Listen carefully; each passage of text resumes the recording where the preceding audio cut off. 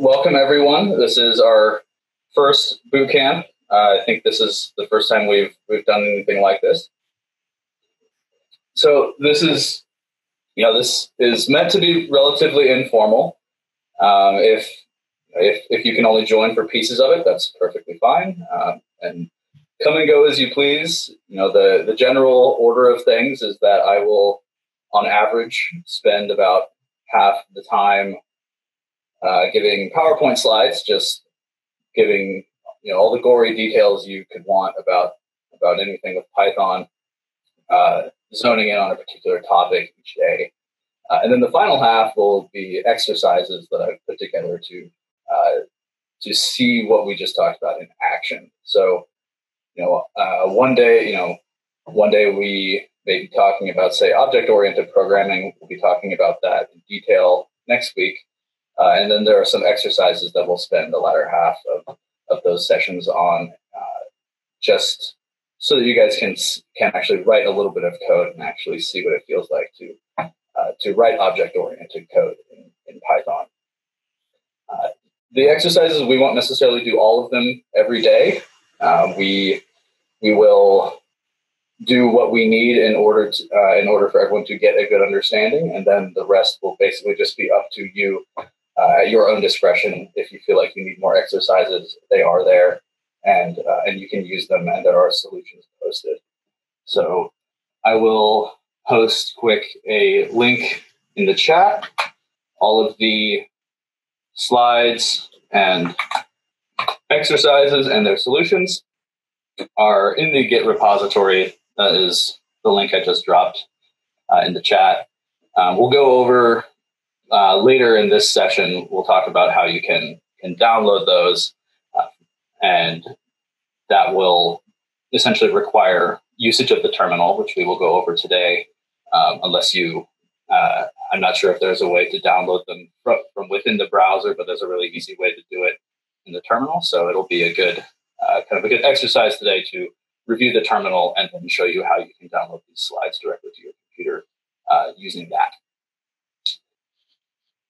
If just to reiterate some of what came up in Astro Coffee today, the focus of this bootcamp is on the SURP students. Everyone is welcome to ask whatever questions they have. If you have a burning question or a clarification, don't hesitate to interrupt me. I would rather be interrupted as I'm going through slides than to bring something back up while we're going through exercises. So don't hesitate to just simply speak up. You can also post questions in the chat. However you feel comfortable getting my attention, please do so. Don't hesitate to bring something up. Let's see. I think I guess one more thing before we get started. Like I said, the focus will remain on the SURP students. So if there is ever anything that you feel like you maybe need some more time on, if the students want to spend some more time with lecture slides or more exercises on any particular topic, we will do so. And the direction that we take this will always be essentially driven by the SURP students' understanding of what we're doing. If you're not a SURP student and you have questions and you have more questions on a particular topic, you can always email me. I'm happy to go through something more in depth with you one-on-one. But these sessions are mostly geared for the undergrads who are just starting out. So without further ado, let's get moving on the slides. Just share my PowerPoint screen quick. All right. Okay, so I've never shared PowerPoint over Zoom before. So is everyone just seeing this introduction? We're seeing presentation mode or presenter mode. You're seeing presenter mode. Okay. Let's see. In that case, I think. How about now? We're just seeing the slide. You're good. Just the slide? Okay. Yes. All right. Thank you. So Once again, I'm James Johnson. Welcome to our boot camp. So before we dive in, I want to say hello and introduce myself. So I am a third or fourth year, depending on what your qualification of a third or fourth year is. I just finished the third academic year, so I'll leave it up to you if you say that I am still a fourth year until this fall. Or sorry, if I'm still a third year until this fall, or if I'm now a fourth year because the third academic year is over. Whatever that fits in your book, that's the label you can attach to me. I work primarily on galactic archaeology from a theoretical standpoint. So those of you who are doing projects with Jennifer or Fiorenzo Vincenzo, I heard their names a few times at Astro Coffee this morning. I overlap with them a lot. David Weinberg is my primary advisor, but we have very similar interests with Jennifer and Fiorenzo, so we overlap a lot. I've done some work in the past on dark matter halos and how they spin and spatially cluster. That's mostly with collaborators at other institutions, though. We have a chat. Yeah. So Hannah, yeah, if you're working with Dr. Vincenzo, you will you'll probably see a lot of me over the course of the summer. As far as what I've done insofar as just a pure software development in Python standpoint, my Python package is the Versatile Integrator for Chemical Evolution, or VICE for short, which is on GitHub and is publicly available. And as of last week, was ringing in just a few hundred lines below 60,000 lines of code in part Python and part C. So that to say, I'm capable of teaching you guys everything up to and including a large package design for Python, as well as writing C extensions. But we won't be going that far with this bootcamp. This is more of a basics than a Python for software engineers bootcamp. And like I said earlier, we'll be doing a mix of slides and exercises, but I'm not going to be grading anything. Whether or not you have a correct solution to an exercise will be pretty apparent based on the nature of the problem that I've given you and just whether or not your code works and replicates the aspects of a correct solution. So that said, whatever you get out of this bootcamp is going to reflect what you put into it. So if you put in a lot of effort, you will learn a lot. If you don't put in a lot of effort, you won't learn a lot, but you also didn't lose a lot of time or effort. So you only stand to gain from what we're going to be going through here. Moving on, I sent out a survey, which I believe all of you responded to, and thank you for doing so.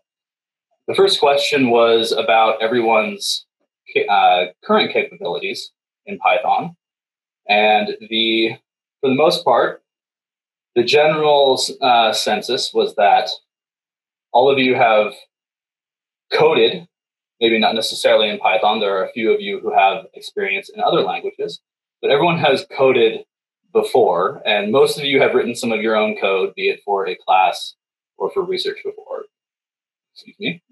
And for the most part, you all said that you were comfortable with some of the basics of just general program control, like if and else, for, while, def, some of the other goodies, built-in functions with Python, but basics of functional programming, more or less. The third question was about whether or not you've written a class in Python, and that was a reference to classes in the sense of object-oriented programming, not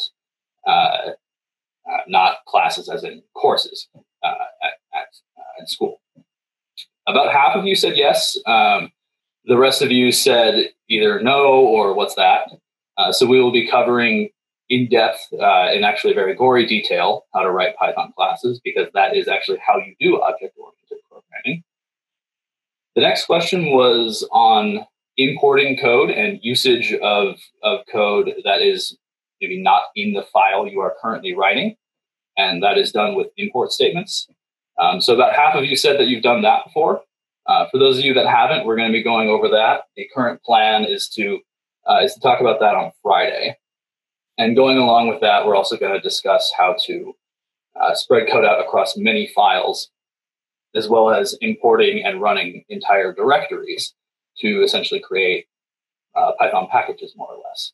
It's much simpler than it sounds. You just have to put a bunch of import statements into a file with a very specific name, and then you have yourself a nice small Python package that you can use and maintain. Question 5 was about GitHub or Bitbucket or some of the other equivalents, which for the most part are just online repositories where you can store and manage code and do what people usually refer to as version control, which is just a means of managing code where not necessarily just the present version is relevant. In large production scale packages like NumPy or SciPy or Matplotlib, they're not just interested in the current stable, currently publicly available version of the code, but they also have several versions in development, and all of those versions are interesting. And things like GitHub and Bitbucket let you switch back and forth between them very easily. We won't be doing anything of that caliber, but nonetheless, if we have some time at the end, it can be useful to see GitHub and Bitbucket and show how you can set up a simple repository, even just to manage code between multiple computers.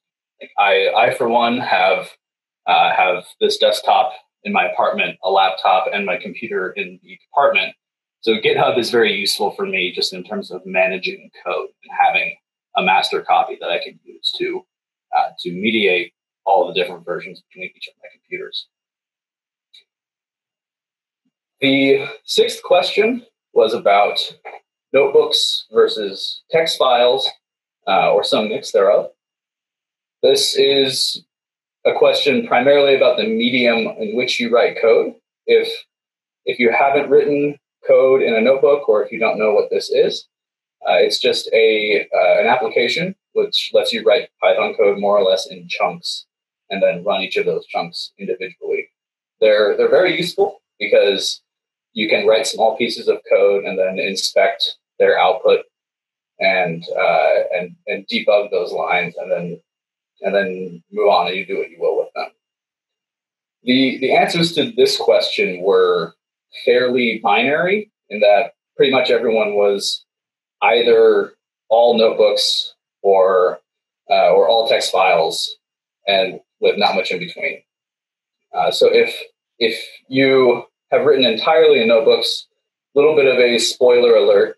I'm going to ask that you get comfortable with a text editor or writing code in text files, and we'll talk more about this as we go on. But the idea is that text files are much more flexible. Notebooks are somewhat restrictive, and we'll talk about why. But most people write, most astronomers at least, write a lot of code in notebooks. So if you are a notebook programmer, this is a good opportunity to kind of break out of that shell and get comfortable with a tool that is going to take you much farther in the long run if you decide that you're going to build something of substantial size, or you decide just simply that you want to organize some of your code. I personally use notebooks somewhat sparingly, but I do use them. But for the most part, I write in text files. I find that they're extremely powerful for importing a library that I have built in a text file and then just playing around with it in a notebook. And things like making plots is really nice in notebooks, because you can just write the body of the code and then mess around with the small piece that produces your figure. But that said, given where everyone is at in skill level here, most of what we're going to be doing here needs to be done in text files, and so we will come back to this in just a second when we talk about some of the tools that we do. The final question was about whether or not you have used a terminal or a command line. Some of you have never used it, which is fine. It's relatively easy to pick up, and we're not going to need any particularly advanced shell scripting for this bootcamp. But nonetheless, terminal usage is relatively important in really any field. So now is a good time to pick it up and use and figure out how to use a terminal. There's a question in the chat about using an IDE. I will compare an IDE with a text editor in just a minute. So I will put a pin in that question and come back to it in just a second. In short, you can use an IDE if you want to. But the bottom line is that IDEs and text editors differ just barely. IDEs will suffice if you decide to use one. But I'll come back to that and tell you what the difference is in just a minute. So, in summary, what is new material to pretty much everyone in here is how to import your code from elsewhere in your computer. Those of you that have imported code from other files, I didn't ask whether or not you had imported code that was in a different directory or how to set up a directory structure to put Python package into. But for the most part, we will start from the beginning with just a file that you import that is in the same directory, and then we will work up the ladder to spreading code out into multiple files and subsequently importing some directory. Object-oriented programming, there was some experience. You guys said you had some experience with this, but I didn't ask about things like inheritance or composition. These are just advanced applications of object-oriented programming, which we will get to next week. If we get to it, we'll talk about GitHub and Bitbucket, some of the equivalents. I use GitHub. Bitbucket is probably the second most popular next to GitHub insofar as platforms to put your code onto. But I don't know if we will have time to get to this. I would rather focus on Python and the specifics of coding in Python rather than places where you can just simply put Python. So this is more of an if we get to it deal. If it turns out to be something that you as the students particularly want to talk about, we can. If not, no big deal. It's just sort of there as something to cover if there is interest and time. So this note here is really the impetus for using text files or an IDE over your notebooks. The basic idea being that if you are going to set up a small Python package, you cannot do that with notebooks, or at least not without taking extra steps to complicate things relatively significantly.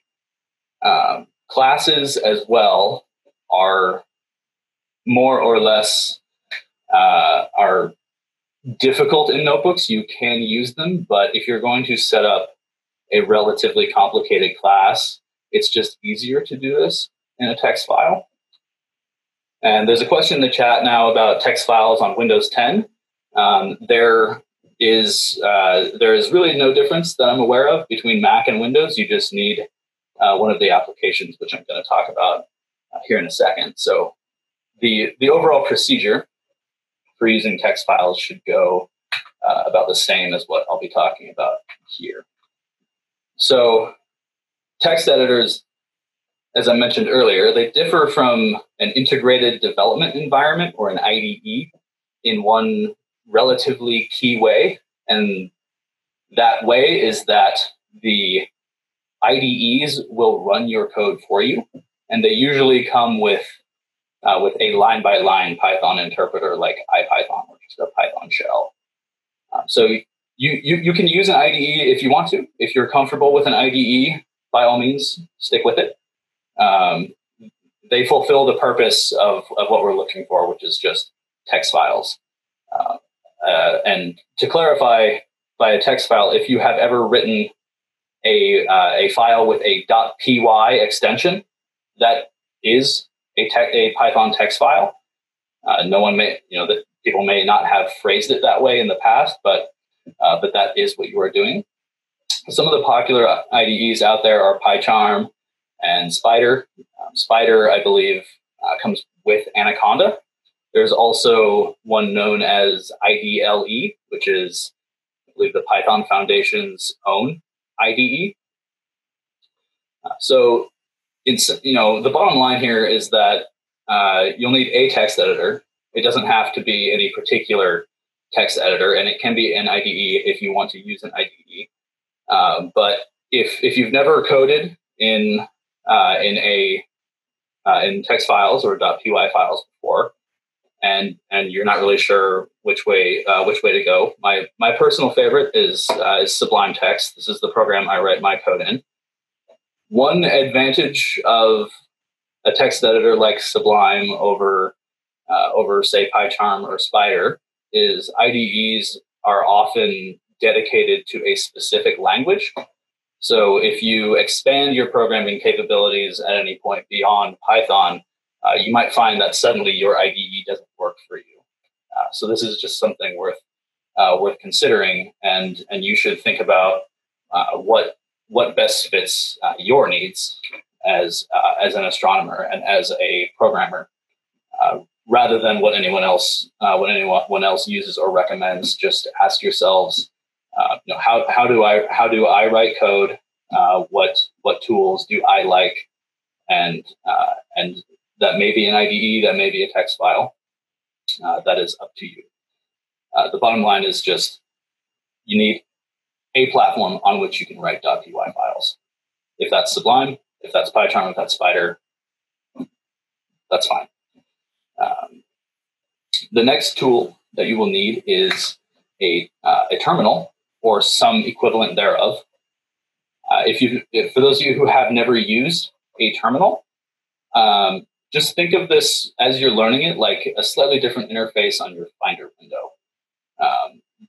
The basics of a terminal is that it runs line by line commands, and I'll be going back through the terminal specifically and discussing essentially the basic usage of the terminal. That's what we're going to be going over today. So don't focus too much on specifics of the terminal right now. We'll be coming to this in a minute.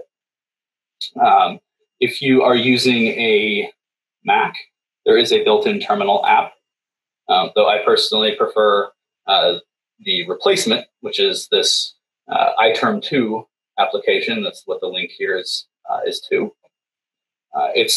It runs just like a terminal, but you can customize your user interface a little more easily, and there's some wider range of customization. Otherwise, it's the same. You choose whether or not you use terminal or iTerm2. Windows users, terminal is a little complicated for you because the Windows terminal is not the same as the Mac or Linux terminal. We'll be coming back to this in a minute, but if you are a Windows user, I encourage you to reach out to me later this afternoon, and if you would like help, I can help you set up a Mac or Linux-like terminal on Windows. It is possible. There are just a few steps you have to take. So that's the topic of this slide. Some of the exercises that we're going to be going through kind of presume a Mac or Linux-like terminal. So if you're a Windows user and are fairly new to the terminal, just don't hesitate to reach out to me and have me help you kind of get that set up. An additional tool that you have, we won't be using this in the bootcamp, but just to let you know that it is there and it is an option. If you so choose to use it, I think those of you who have taken 1221 or 3350 will recognize this it should be pretty familiar. SciServer is just one example of a cloud computing platform. The difference between cloud computing versus non-cloud computing is just simply that in which computer is running your code. Like if I go and make an account on SciServer and launch Python, it will usually be in a notebook, but the notebook itself is being ran by SciServer's server as opposed to your computer. Your computer is not doing the grunt work. It is the remote website's server, which is actually executing the code and is just sending the interface and the output back to you. That's what cloud computing means. The bottom line to all of this is, completely regardless of the bootcamp, you should choose to work with tools you are most comfortable with. We'll be working mostly with text files, or if you so choose, an IDE and a terminal here. But in the long run, if you like notebooks, work with notebooks. If you like text files, work with text files. The bottom line is just do what you need to do to be the most efficient programmer and the most efficient scientist.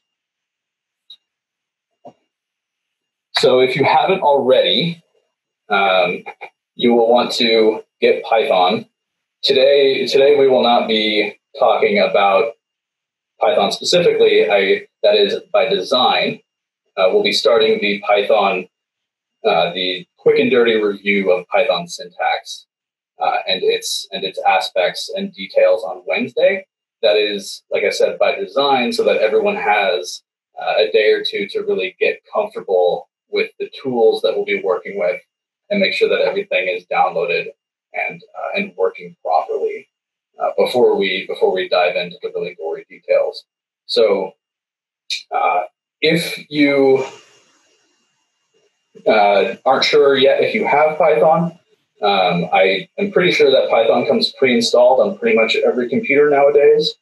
But if you've never done so, it's likely that the pre-installed version is in need of an update.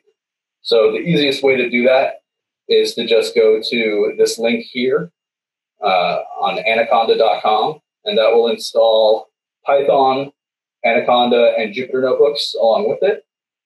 I'm pretty sure that comes with Spider, the Anaconda's IDE as well.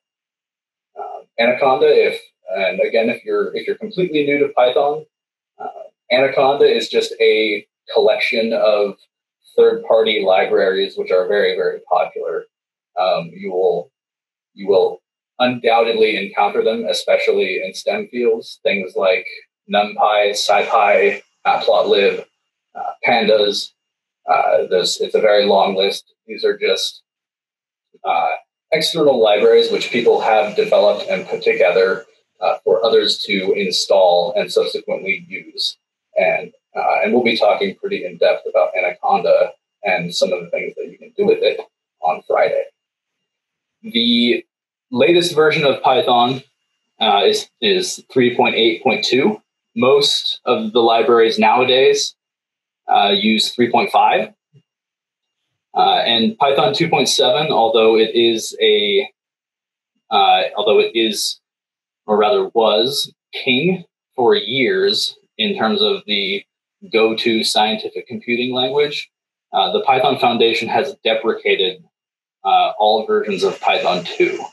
So what that means is that Python itself, the people who developed Python, no longer support Python 2.7. So if you've been using Python 2.7, it has been deprecated for a few months now. I believe it was January 1 of this year. If not, it was January 1 of last year when Python 2 was officially retired, and they no longer offer support for code written in Python 2. So if you need to update Python, go to this website, and I believe this should take you straight to the download page for the latest version. So sometime between today and tomorrow, you should do that if you think you need to, and then you will have the Python version that you need for what we're going to be talking about here. Some of the other resources, these are also linked on the Git repository. There is, just to circle back quick. There's a quick question in the chat about a preferred version. There is no preferred version as long as you are using Python 3. Nothing we're going to be talking about here is going to get into any of the very nitty-gritty details between Python 3.5 versus 3.6, 3.7, 3.8. Everything we'll be talking about is compatible with all of those versions as long as it's just Python 3 point something.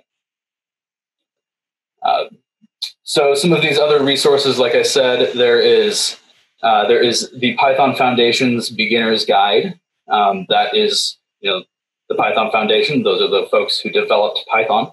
So their Getting Started guide is a pretty good place to start if you're fairly new or just need a refresher. Learn Python is a site which actually I personally used when I was learning Python. There is an app for the iPad and the iPhone as well.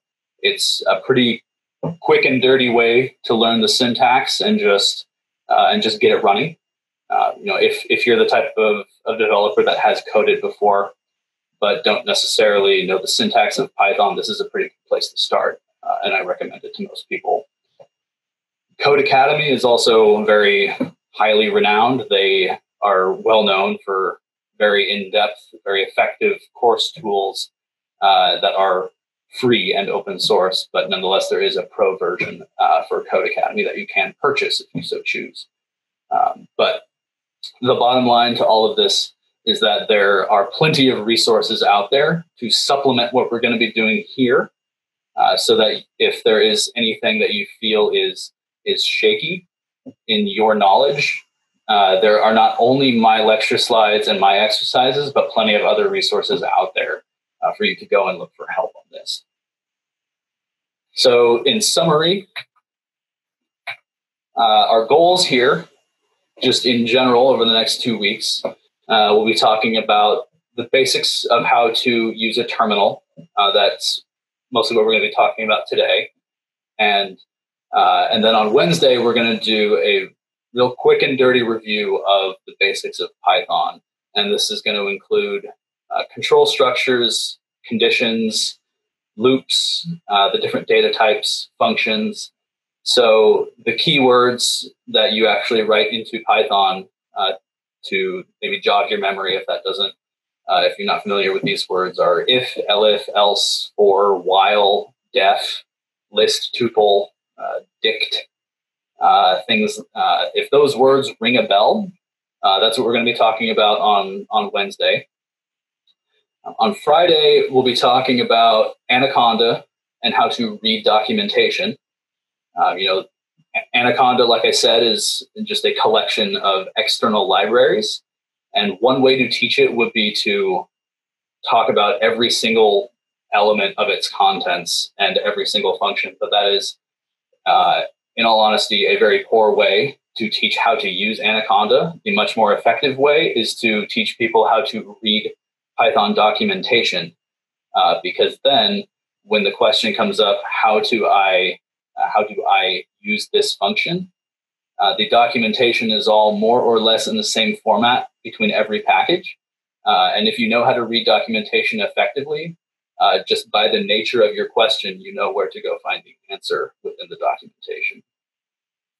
So we'll be talking about that, and there will be exercises on Friday going over how to plot in Matplotlib, and Matplotlib is a package whose documentation is somewhat notoriously convoluted. There are about 5 different ways to do one given thing in Matplotlib. So we'll be using that as kind of a test bed to really hone our skills with reading Python documentation. And also on Friday, then that's when we're going to talk about how to spread your code out across several files.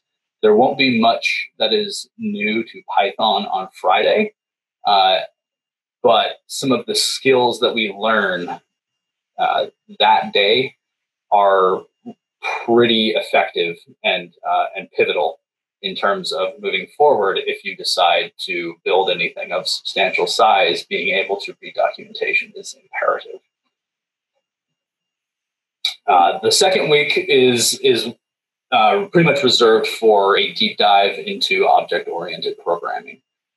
This is essentially how you make new objects, and we'll be talking about objects in a second here as well. That's going to come up in the next slide at a very in the next few sets of slides at a very abstract level, and what we really mean when we say an object. And inheritance and composition may not mean anything right now, but the idea is that hopefully by Wednesday of next week it does, and you know how to implement that.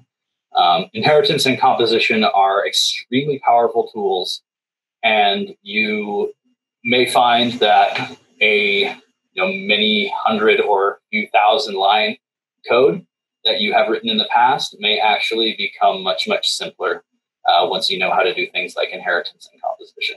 I have found that often the most powerful uses of object-oriented programming are the ones which have just only an of order 10 to 20 line class to organize your data, and even just in some cases even just a small object with only a few lines of implementation can drastically shorten a Python script.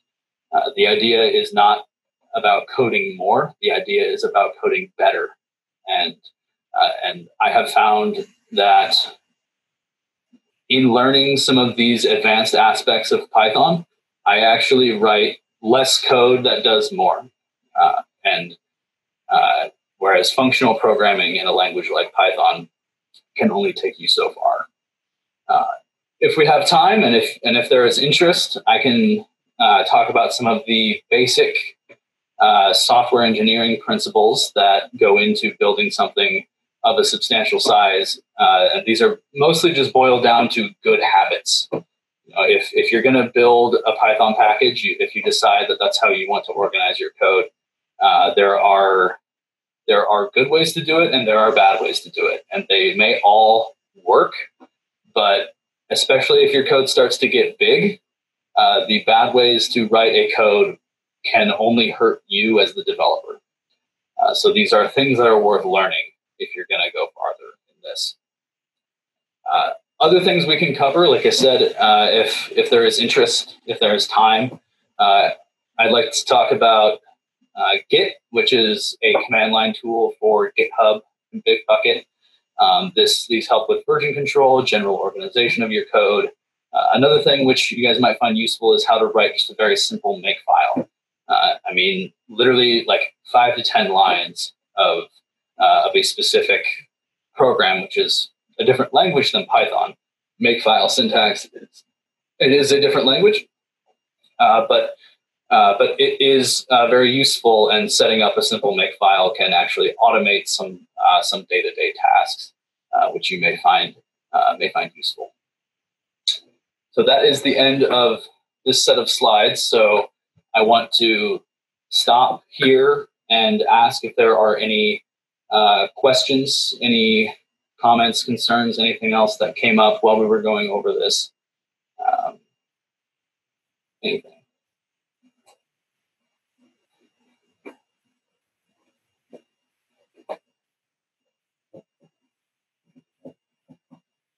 Going once, going twice. Right. If there's nothing else to share or ask, but and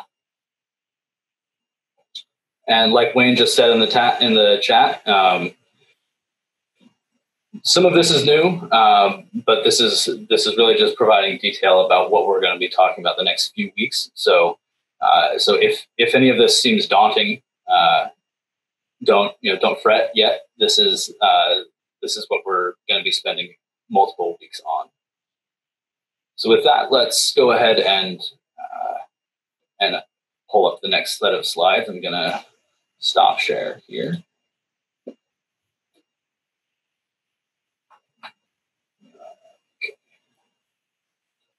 Let's see.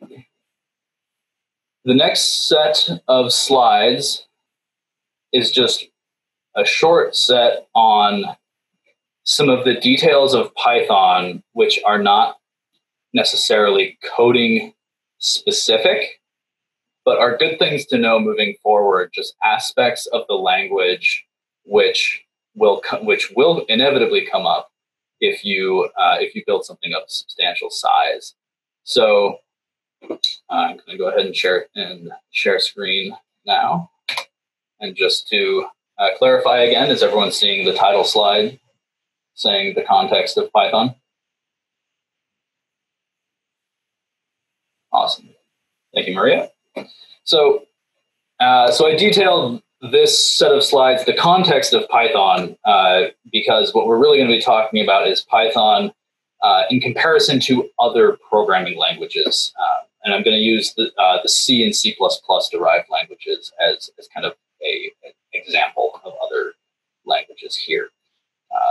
So for those of you who haven't coded in Python here, according to the answers on the survey, C or C++ was kind of the popular alternative if you had coded before. And I think that's a remnant of OSU's computer science department's course catalog. As I understand it, the introduction to computer science class is taught in C++. I've also heard of a Java or maybe JavaScript introductory course, but at least from you guys, that was C++ was the alternative language there. So the objectives for this set of slides, which is just a handful of them, is Python in comparison to other languages that you may have seen before. What we mean when we talk about things like the Python interpreter and the Python model and the data model of the Python language itself, and what we mean when we say weak versus strong typing of variables in a given language. Those of you that are pure Python developers, this may or may not be a new thing to you.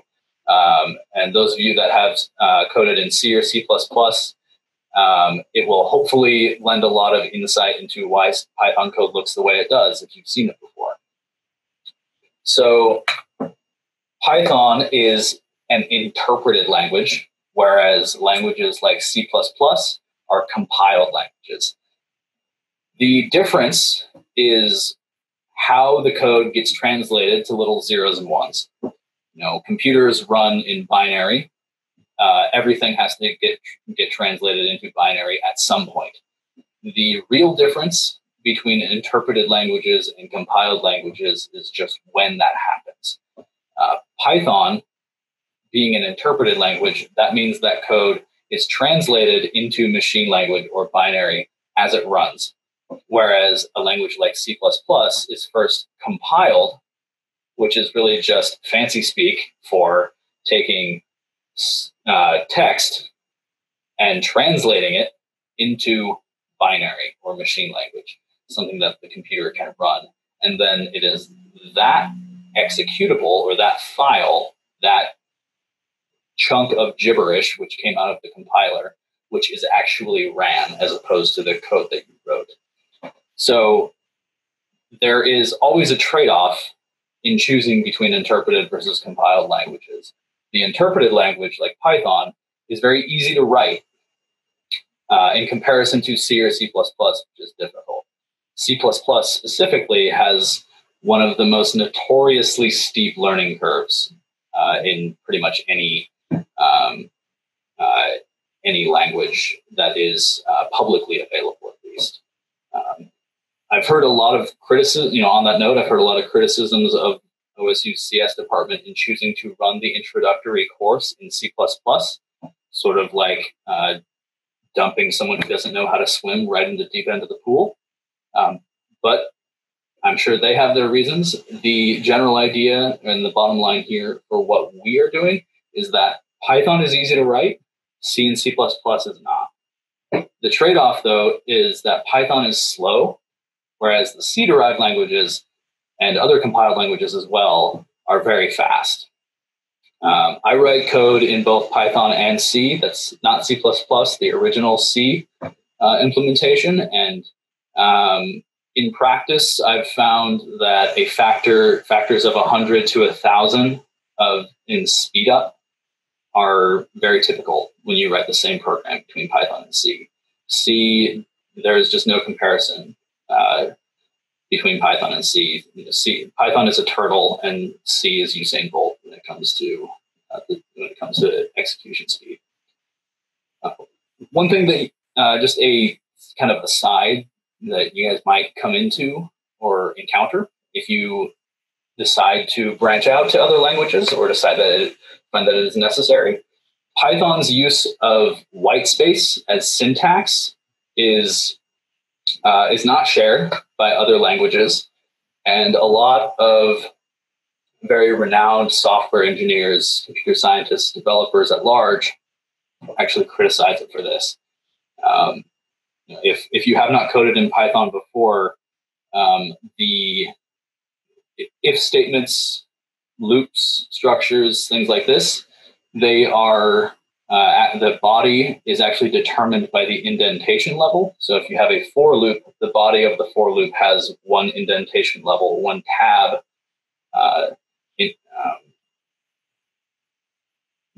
starting on the line following the for loop. So you'd have, say, for or while, whatever, and then the next line would have one extra tab character, and then the line after that also one extra tab character until the end of the loop. And that is this, and that there is this is some details on the syntax of how to do that. Other languages do not share that aspect. C and C++ use curly brackets. I can't speak to other languages because Python and C are basically languages that I code in, and that's where my area of expertise is. But just know going forward that if you do switch, that's not going to be the same in other languages. I want to stop here quick and just ask, are there any questions thus far? Any comments, concerns, anything?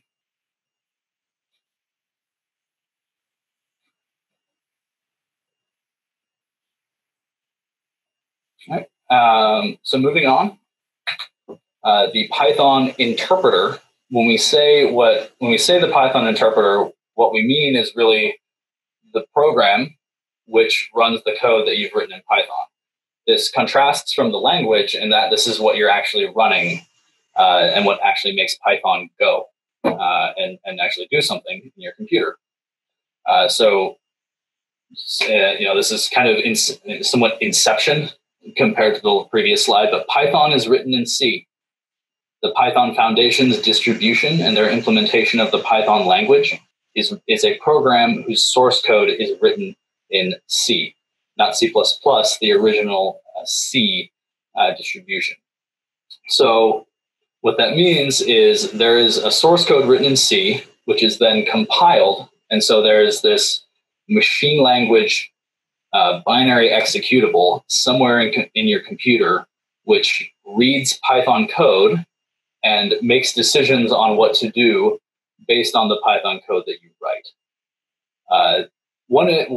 The second bullet point here I want to call out specifically, if you are working on a project which has maybe is very data intensive or is takes a lot of computing time, what that means is you can make Python and C talk to each other really easily. A lot of the tools for doing so with other languages have people have developed publicly available tools to do that, but Python and C are very closely related, and that is always an option. Like I said, we won't be talking about C extensions here because that is quite advanced, and obviously requires a pretty in-depth knowledge of the C programming languages to begin with before you even think about making a C extension in Python. But if there is anyone in here who finds that that's something that could be a necessary component of their project, I'm happy to help you pick up some of those skills.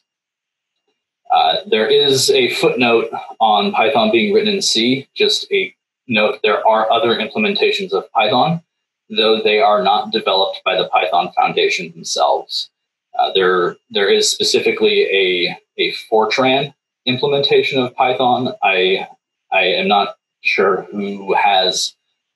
I'm not sure off the top of my head who or what company produces that implementation, but CPython is the standard, and that means that for the most part, if you want to write a C extension in Python, that is the standard, and the standard implementation of Python is the C implementation. The next slide is going to be quite important moving forward in this boot camp. The Python model, sometimes referred to as just the data model of Python, is that everything is an object. And this is going to come back up again when we talk about object-oriented programming, obviously, and that's next week. So here in Python, everything you do is working with objects, whether or not you knew it this far. And an object is anything which has attributes, properties, functionality. And like I said, again, we're going to be talking about this again next week, but everything you touch in Python, be it strings, integers, floating point numbers, functions, they're all objects. And the implementation of Python written in C, that algorithm treats everything as an abstraction called a Py object. So integers, there's integers, floats, like I said, everything. It is just a particular instance of an object which is implemented in C, and its name is Py object. So some of the attributes, just to kind of put a little more detail to this, an integer is a Py object because it has an attribute which is the actual value of the integer. It has an attribute which is its type identifier, which denotes it as an integer and tells the implementation of Python to treat it as an integer. These are all aspects which will become clearer moving forward, especially next week. But the bottom line is that object-oriented programming, not every language is an object-oriented language. Python, however, is about as object-oriented as it gets because literally everything you touch is an object. So that is the thing to just kind of make a note of and just kind of keep in your back pocket and just say, okay, I'm going to be learning object-oriented programming soon. I've actually been working with them all along. So there will be more clarity coming later in this boot camp insofar as how deep this really runs and how it impacts code written in Python. The final point of this set of slides is the weak versus strong typing aspect. So Python is an example of a weakly typed language. What that means is that I can just simply say x equals 3. I don't have to declare a type at all. This contrasts to C or C++, which, as I understand it, a lot of you have experience in that if I were to declare an integer whose value is 3, I have to write this line instead, int x equals 3. I have to first tell the computer that x is an integer, whereas Python just knows that. And you can change that in Python. You could say x equals 3.1, and its type will change. It will then become a float. You could also say x equals this string example, in quotes, and it will change it to a string. In C or C++ or any strongly typed language, you can't change that. As soon as you say int x, x is an integer and it will stay an integer. If I were to say x equals 3.1 or x equals quote example, you will get an error. It may vary from language to language. I don't know without actually testing it if that would be a compiler error or an error that would get thrown when you tried to run the code. But regardless, that code would not run, and it would throw an error. At you. So those of you who are coming from, say, the C or C++ introductory course, you don't have to do this in Python. In all actuality, this is the recommended syntax, and pretty much everyone who uses Python will just we'll use this construction. Are there any questions about this? No. Some people coming from other languages are a little confused when they see weak typing for the first time, so I want to stop for a second and just take questions again.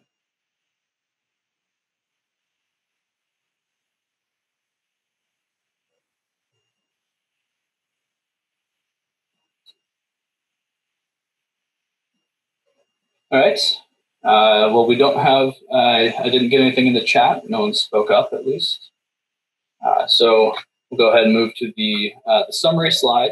These are kind of the key points just to kind of keep in mind, some of which will come up at other points throughout this boot camp. The first of which is that Python, it's an interpreted language that makes it easy to write, but it is slow. One aspect of it being slow is the fact that it is indeed an interpreted language. Another thing that makes it slow is its data model. It makes it relatively data intensive. Treating everything as an object means that everything has attributes, and that takes up data in your computer, and that slows down your computer. So there are various things that make Python slow. Only one of which is the fact that it is interpreted. The Python interpreter is just a name that people have attached to the program that actually runs the code you've written. So when people say the Python interpreter, they're specifically referring to that program, not just not necessarily the language, but specifically what runs it. And the Python model is just this statement that everything is an object, and seriously, like they mean it when they say everything. Everything down to integers even is an object. And weak typing, you should just know that Python is going to keep track of your data types for you. You don't have to tell it that a number is an integer. You don't have to tell it that a number is a float. But that said, things like typecasting from other languages are retained in Python, and how to do that will come up on Wednesday. So you don't have no power over the types of your variables. Just if you do need a specific variable type, you have to tell Python. Just like in C or C++, when you would say int x, except you only have to say int when you really mean it. You need Python to understand a given type of variable.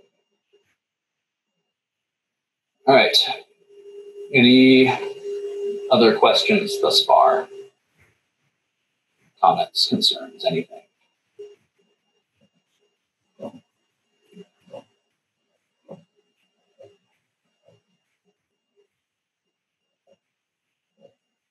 If not, we are now 1 hour in.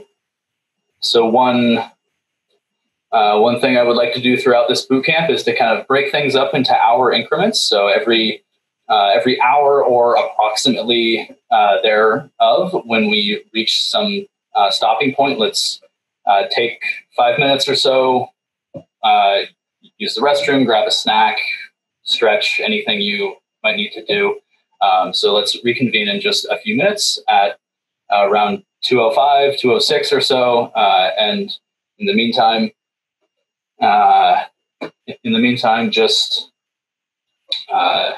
take a breather, relax for a bit, and we'll come back with our comprehensive terminal review and the basics of the terminal. All right. See you guys in a few minutes. All right.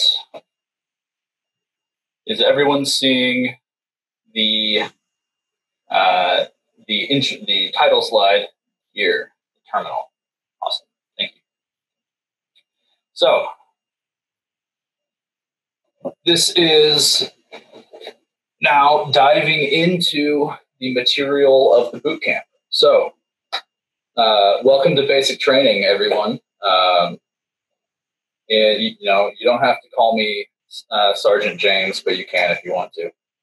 So I chose to cover the terminal today and some of the tools that you guys will need specifically to give you a day or two to get all of those things set before we actually start the Python portion of this.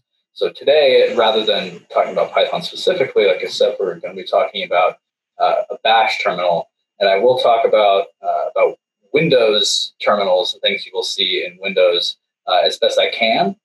But one of the things I will discuss in here is that if you are an astronomer, you should learn the Bash terminal for reasons which will come up here in these slides. So to answer the question which came up earlier, just what is a terminal? And really all it is, like Python, Bash is an interpreted language. It takes in strings, just simple commands that you give it, and then reads that command, says, "What do you want me to do?" And then either says, "I don't know what this means," or does what does the command you just entered. So if you are new to a terminal, you should think of this like a Finder window. It becomes relatively intuitive if you think of it like that. It really is the same interface. You're just looking at, it really is just a different interface on the same data. You're really just looking at the files that are within your computer and the directories and how they're organized. It's just delivered in a slightly different way. There are things that the terminal actually is much better for than, say, a Finder window or the equivalent thereof on Windows. And some of you may find as you get better and better with the terminal that some things you genuinely do prefer to do in the terminal because they're just short one-line commands that may take much longer in a Finder window. So the disclaimer here, which I hinted at earlier, is that not every terminal is the same. They pretty much all have the same capabilities, and you can do more or less the same things in all of them, except if you don't have a Unix terminal, which is probably Bash,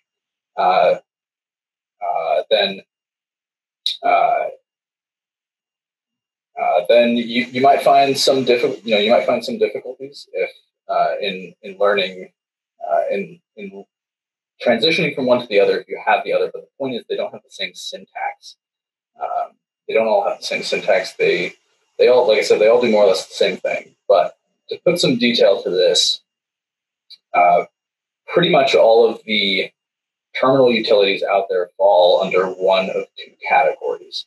They're either Unix-like or DOS-like. DOS being DOS, which is an acronym. I forget what it stands for, but basically, Linux and Mac OS are derived from Unix, and so they have terminal utilities which are very similar to one another. That contrasts to the thank you in the chat. Yeah, DOS, disk operating system. Thank you.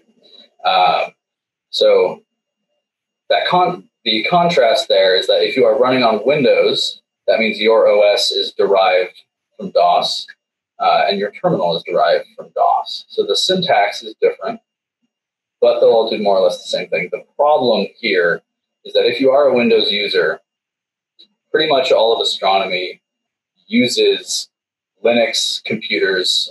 Like pretty much all supercomputing and clustering nowadays is done with Linux systems. But you're not, to to address the well darn message in the chat. You're not hung out to dry by any means. The problem is just that there are a few extra steps you need to take to get a Bash terminal up and running. And they're all relatively straightforward. The basic idea is just Windows has now developed a subsystem for Linux so that you can run all of this. You can run all of these types of programs and these commands on Windows. You just have to enable it, and I believe you need the Windows terminal, which is a relatively new application for that. But in any case, I'm going to drop a link in the chat quick. This is to a specific page on the Git repository, which just has this summary of some of these tools that we were going over earlier. A summary of the difference between a text editor and an integrated development environment is in there, as is some details on the Bash terminal. The basic idea there is that if you're running Windows, you just have to upgrade to Windows, a specific version of Windows 10 if you haven't already, and then go through these steps of enabling the Windows subsystem for Linux. And there's a link. There's also a link on this page that should show you everything you need for how to do that. If anyone has issues doing that, please speak up. Like I said, part of the whole point of delaying the Python portion of this bootcamp until Wednesday is so that everyone can get this up and running comfortably without feeling like they're being left behind. So if you're a Windows user, you just have to make this change. So a question in the chat from Maria is how do you make it use Bash? So as I understand it, there should be an option in like the toolbar at the top that just toggles between different terminals if you are currently using the Windows terminal. The unfortunate aspect of this is I do not have a Windows computer, so when I was compiling all of these references and materials, I had no way of knowing really for sure if they work. So to be fully transparent here, I have these references and I can help you get this up and running. But the bottom line is I do not know if any of this is out. It could be outdated. I don't know if it 100% if it is going to work until those of you who are Windows users try this. And if it does, and like I said, if it doesn't work, just reach out to me and we can talk, and I can help you get the Bash terminal up and running if you find you have difficulties in doing so.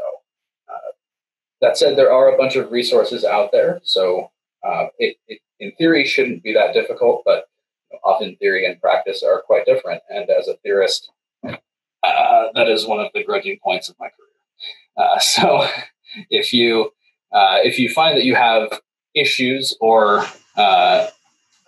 just speak up. Just please do. But that said, if you are comfortable with PowerShell already, that is perfectly fine. I am not gonna, I'm not gonna require that everyone in here use one terminal over the other. That's the point is that you just have a terminal that you are comfortable with. So if you are a Windows user and you're comfortable with PowerShell, by all means continue to do so. Just know that that you will need to know Bash and Linux terminals at some point.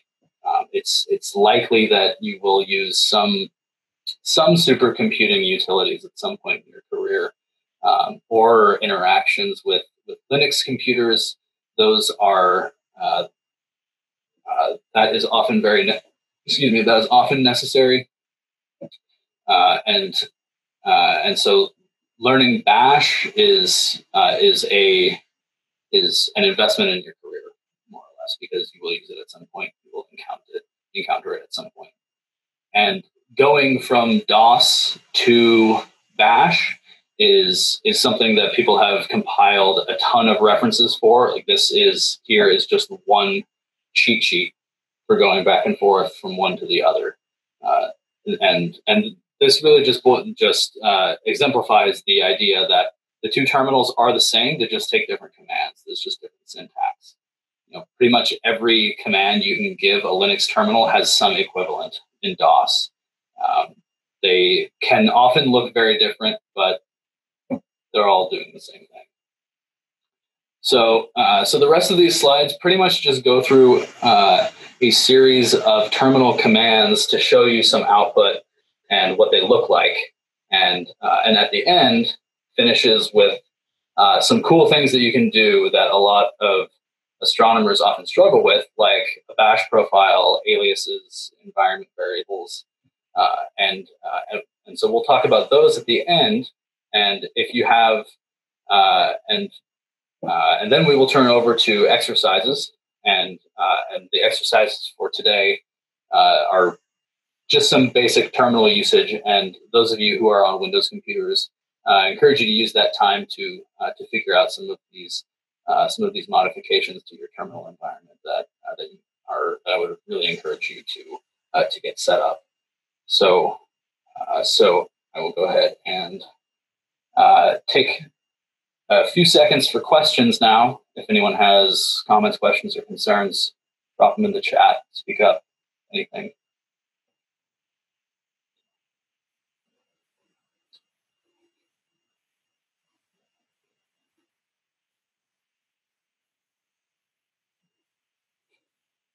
All right. If there aren't any questions thus far about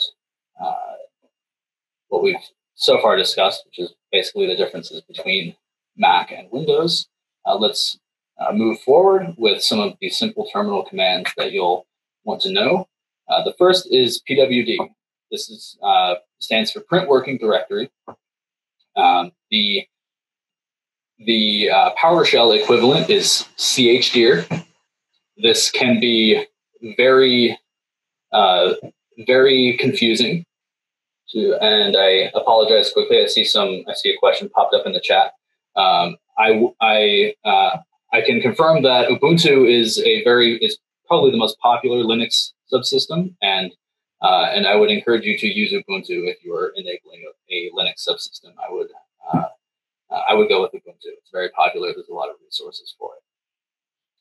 So back to the slide now. I want to call out this chdir command in PowerShell may cause some confusion, because chdir in Python is also the name of a function in the OS library which changes directories.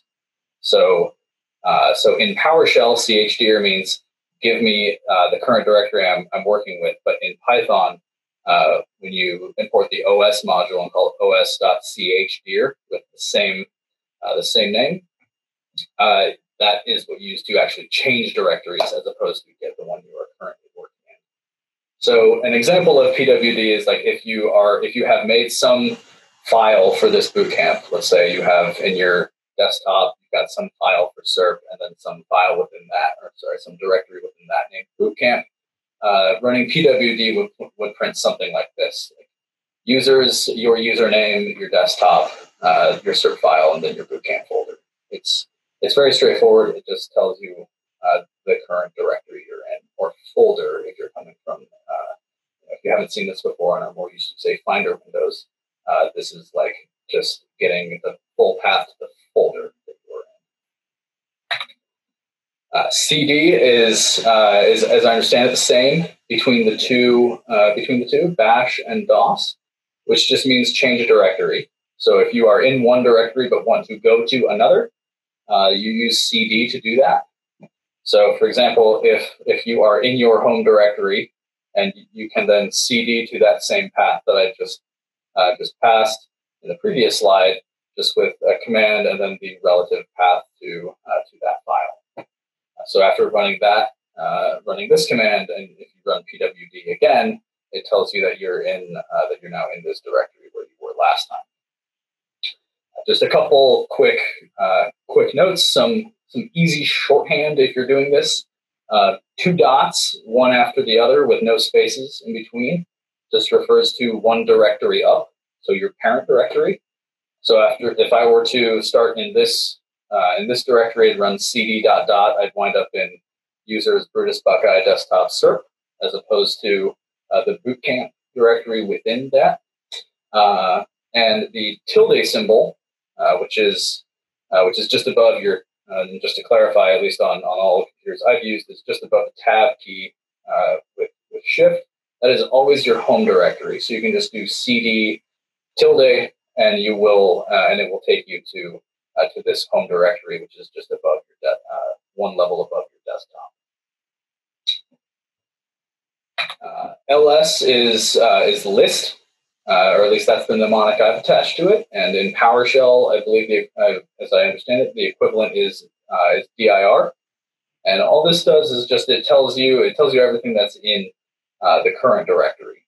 So if you are, say, in this bootcamp directory again, and you run ls, it will tell you all of the directories which are contained by this directory, as well as all of the files, which could be anything from Python code to Word documents, PowerPoints, text files, compiling. If you've got, say, C code in some directory, and you compile it, the compiled output may be in there as well. Just whatever is in that file will get printed with an ls command. So that's just showing exactly what some example here. Maybe there's in this bootcamp you downloaded the exercises and slides, and maybe you've got some code that you wrote for one of our exercises. And then after this, one of the next useful commands is mv, which the mnemonic that I've attached to that is move, and it's just kind of a convenient coincidence that in PowerShell, I think move is the command itself, and the usage for this is you move a file, or rather rename it to some new name. So the old name goes first, and the new name goes second. So you'd say move some new file to its new location. So like if I have in this directory, if I have some file named oldname.py and I want to name it newname.py, this is the usage you would give it. And then after running ls, you'd see no file named oldname.py, but you have a file named newname.py, and it is exactly the same as it was prior to the move. It's just at a different location. This is worth calling out here that a file's name is specifically its location within the computer. Those are, if you haven't been told that in the past or you haven't realized it, those are one and the same. The name of a file, its full path, is exactly its location.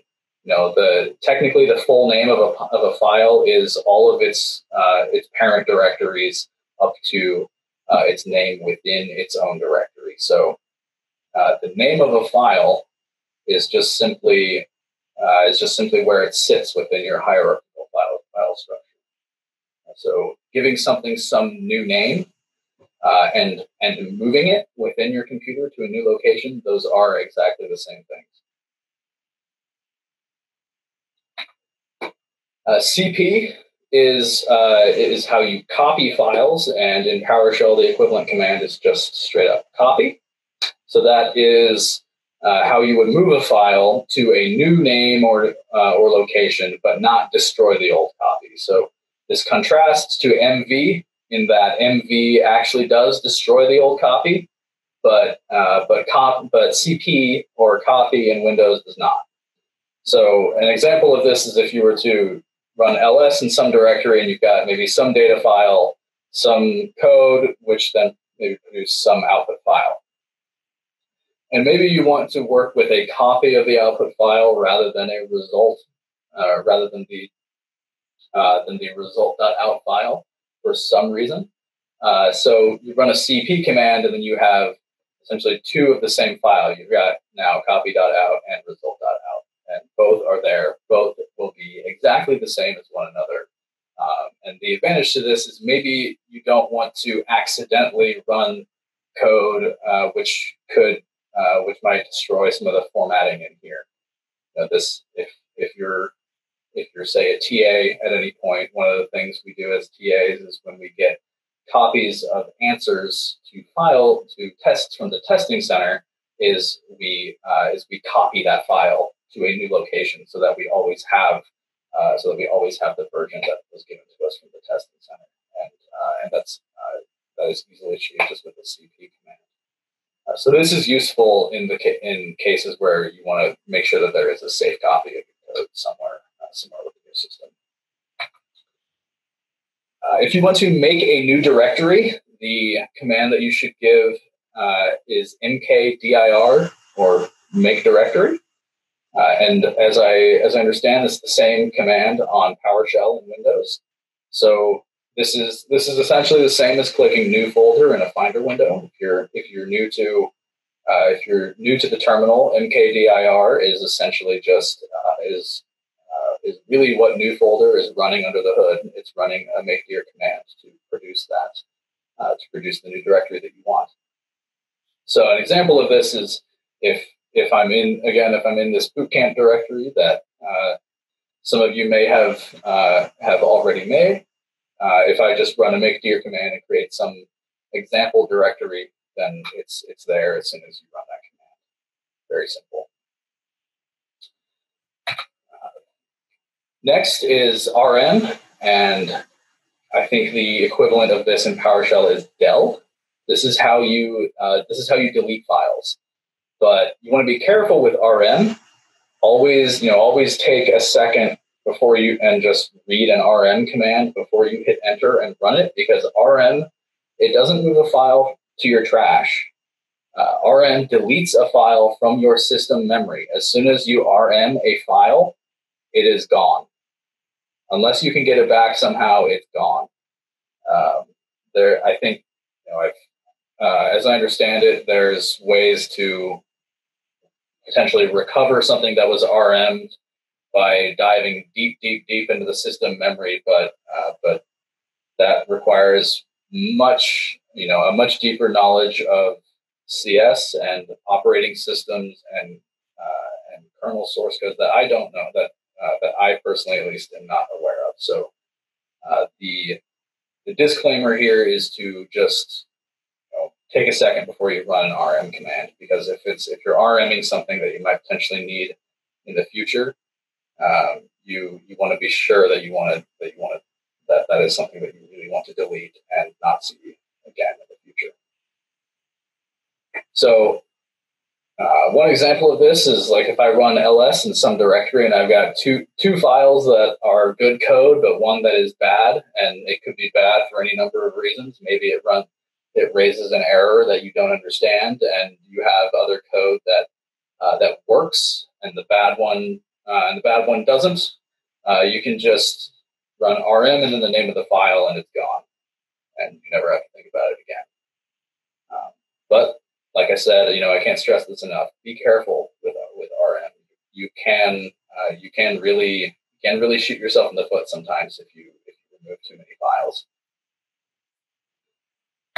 So perhaps one of the most useful terminal commands that you can use is the man command.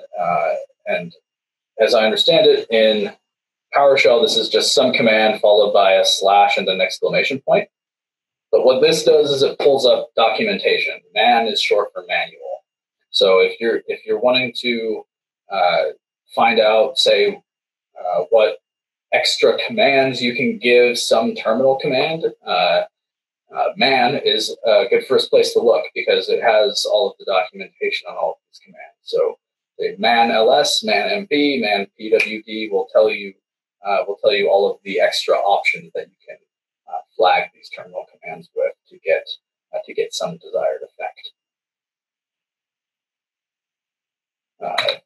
One useful aspect of the terminal, which you might find, is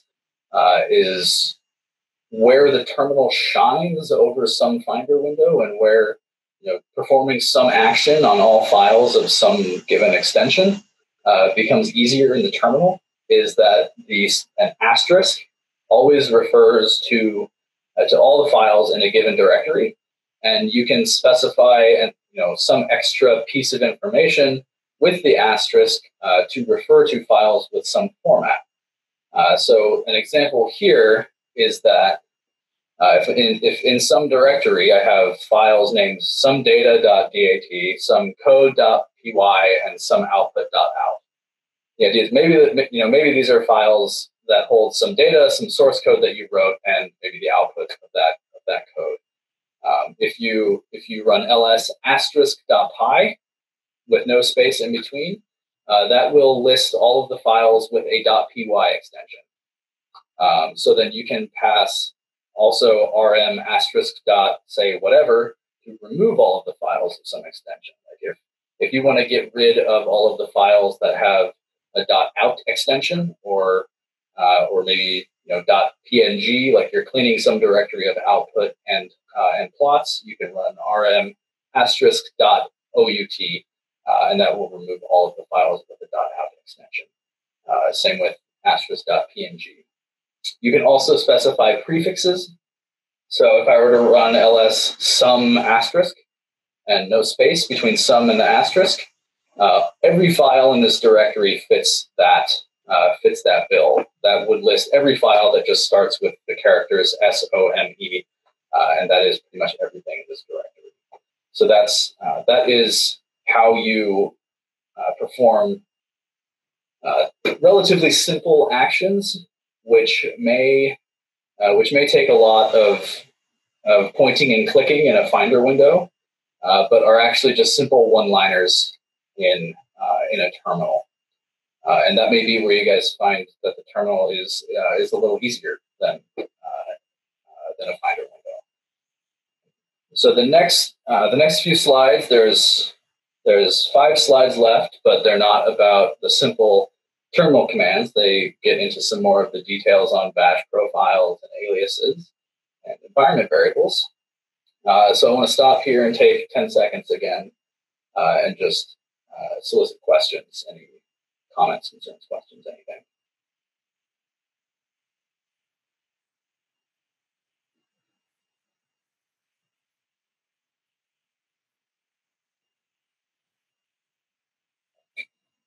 All right, going once, going twice. All right, let's move on. So one useful tool in using a bash terminal is your bash profile. This could be, and there are a couple files which you don't have to do the bash profile specifically. And another place you could put this is your bash RC. So these are files with a very specific name. These are in your home directory, and then immediately the first character is a period. Then either bash _ profile or bash RC. You can choose to put these commands in either file. You can spread them out across both if you like. But the bottom line is that these are files where your computer looks for some specific things, specifically the environment variables, the aliases, modifications to your path or Python path, which we'll get to in a second.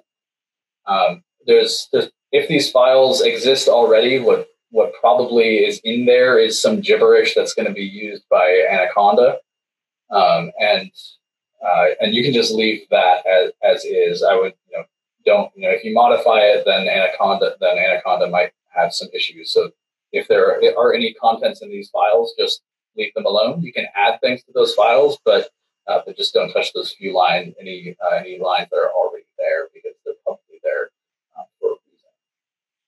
And just a disclaimer: if you add anything to these files or even delete anything, typically you need to run this command source ~bash _ profile or bash RC, if that's where these commands are. You would need to do that before your changes can take effect, or you can just restart the terminal, whichever is easiest. If you are deleting aliases or environment variables, if anything was removed from these files, you will have to restart the terminal rather than running this source command. The source command will only add new aliases, new environment variables, new path or Python path. But if you delete any of them from those files, they will still be there until you restart the terminal. So the Windows equivalent, these are some of the references I was able to compile on the bash profile. There is really no standard name to the PowerShell equivalent, but there are various ways you can treat the same effect, or achieve the same effect. You can write a PowerShell file and basically run this command in PowerShell cmd.exe/k, and then some path to your file, which is written in PowerShell. And as the references tell me, this will cause this file to run to auto run on startup. And this comes from this reference comes from a forum with a bunch of other links to documentation. So if this is something that if you are deciding to stick with PowerShell, this is a link where you can find some other references on setting up some of these things in PowerShell. But as I mentioned earlier, if you are an astronomer, Bash is a better choice than PowerShell. It will vary field to field. Engineering specifically is very Windows dominated. But if you are an astronomer, you are going to overwhelmingly be using Unix-based operating systems. So Linux OSs like Ubuntu, CentOS, which is on the astronomy department desktops. Mac OS is also a Unix-based operating system. And so those terminals are going to be overwhelmingly using Bash. However, like I said, if you are already comfortable with PowerShell, then by all means continue using what you are comfortable with. The bottom line here is that everyone has a terminal utility that they are comfortable using. And if you aren't comfortable with one or the other yet, Bash is what I would recommend, especially for this bootcamp. So moving on now, the next useful piece of terminal usage here is how to set up an alias. Aliases are often just kind of quality of life modifications to your terminal. This is just how you make a new terminal command out of other terminal commands. So you can create one. I realize this is a typo on the slide. This is supposed to be one, not on. So you can create one just independent of your Bash profile, but it will be lost as soon as you restart the Bash your terminal. So putting these alias declarations into your Bash profile or your Bash RC will make an alias permanent, so that it is created every time you launch your terminal. So some examples here are maybe in some directory you've got some plotting script, so you make an alias makeplot, which runs the plotting script, and maybe there are command line arguments that it takes. Maybe it's complicated. You can string all of those commands together into an alias and call it makeplot, and then just running makeplot and hitting enter in the terminal will execute all of those commands. I and several other astronomers I know who are Python aficionados have aliased their ls command to something other and now use some derivative of ls. I personally have aliased the command lc to ls-lha. So it prints a little more than an ls command. It also gives you things like the read, write, and execute permissions on files. It gives you their sizes in kilobytes, megabytes. It gives you the date of last modified.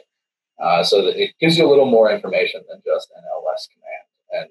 And all of these flags, again, if you were to, if you wanted a reference on what flags you could pass ls, that would be in the man page for ls. So you type man ls, and it will pull up the manual entry for ls. You can figure out all the kinds of things you can give that command to customize how you view your file structure and your directory and hierarchical organization of your computer system.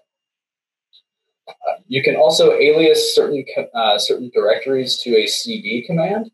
So, like if you wanted to make some alias that will always take you to, say, some directory that you've made for your work with SURP this summer, and maybe that's in your desktop, and then you have some file named SURP. You can say cd home directory desktop SURP and call that alias SURP. Then running in all lowercase here, You type SURP, hit enter. As soon as that is in your bash profile and you have ran either source bash profile or restarted the terminal, that command will then always take you to that directory. I've set up a few of those commands in the past as well. They're very useful to not have to, change many directories multiple times and be able to just not even think about it. Just say, SURP, and then you're at the same directory. Environment variables are particularly useful because you can access them in Python, but also if you work with any particularly legacy code at any point, which may be written in C, C++, Fortran. In astronomy, there's a lot of legacy code. I have worked with legacy code as well. Sometimes they require a very specific environment variable. Sometimes you have to set up a couple of them in order for some program to run properly. So what environment variables are is they're really just variables that are global to your shell script. They can be accessed anywhere, anytime, and by really any program with access to the OS, to the operating system or your terminal. So, and that includes Python. So you can kind of customize your workspace a little bit by setting up some of these environment variables if you want to. And you can even use environment variables in aliases as well. So one example of this, if I were to say set up a environment variable which pointed to a SURP directory where I have put all of my code for SURP this summer, the syntax I would say is export SURP directory, and it doesn't have to be in all caps, but conventionally environment variables are in all caps. That's just kind of a naming convention, but you can give them lowercase names if you'd like. These will be accessible in Python via this os.environ variable. So OS is a standard library Python module. When you launch Python, you can just say import OS, and it will import the operating system utilities. And os.environ is a dictionary of all of your environment variables. So if you haven't coded in Python before, or if you do not know what a dictionary is, that will come up on Wednesday. We'll be talking about dictionaries. So environment variables, there is a very specific environment variable which will probably be useful to many people, or if you are an astronomer who has encountered these in the past and hasn't really seen them before, your path and your Python path, specifically those two variables in all caps, often comes up, and sometimes people don't really know what this refers to or how to add directories to their path or Python path permanently. And knowing how to do this is actually just a very specific application of environment variables. Path and Python path are directories where your computer looks for executables or code. So one example of a directory that is on your path is the site packages directory, where all of NumPy and Matplotlib, SciPy, all these packages which are part of Anaconda are in a directory which is on your path. And that's how Python knows to look there. So you can make your computer find code, or this is a way to essentially put code in a specific directory. And then if you put that directory onto either your path or Python path, you can import it from anywhere in your computer.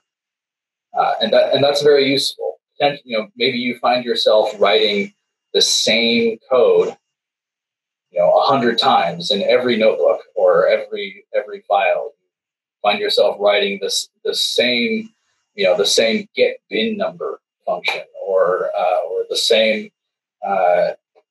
same array manipulation function.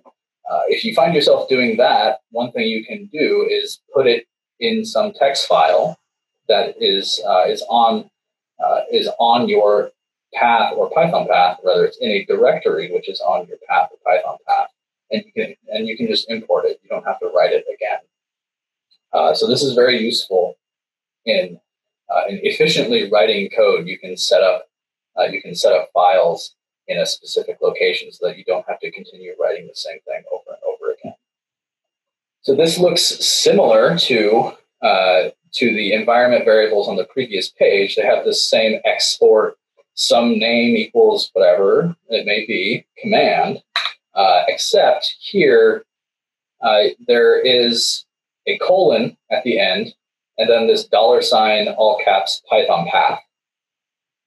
So I wanted to offer bonus, 1 million brownie points to anyone who can tell me why Python path shows up on its own assignment.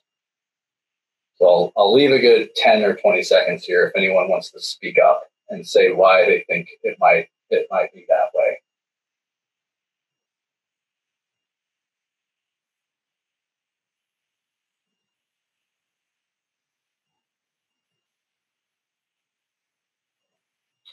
And if there are any grad students, faculty, postdocs, anyone in here who has modified their path or Python path before and knows the answer to this, feel free to speak up.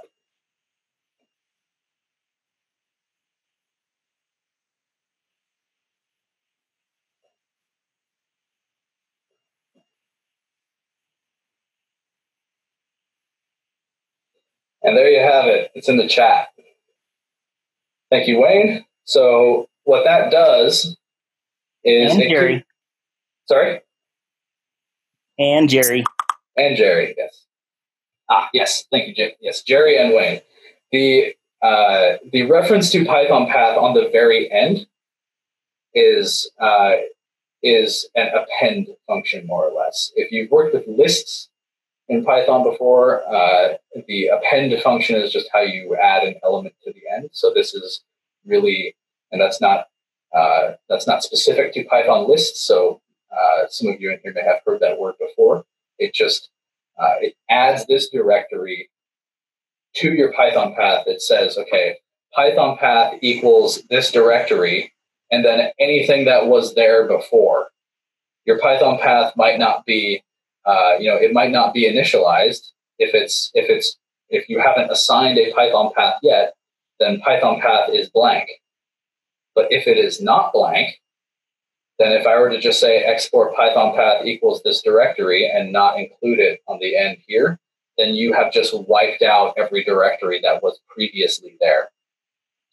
So obviously that is not the desired effect. That is going to remove code from your Python path and may cause import errors, which may seem super confusing because now suddenly you don't know why your code isn't getting imported. So it's important that if you want to modify your Python path, you say export Python path equals, and then whatever directory you want to be on your Python path, and then a colon. All directories on here have to be separated by a colon, and then you reference the old Python path with this $, like so.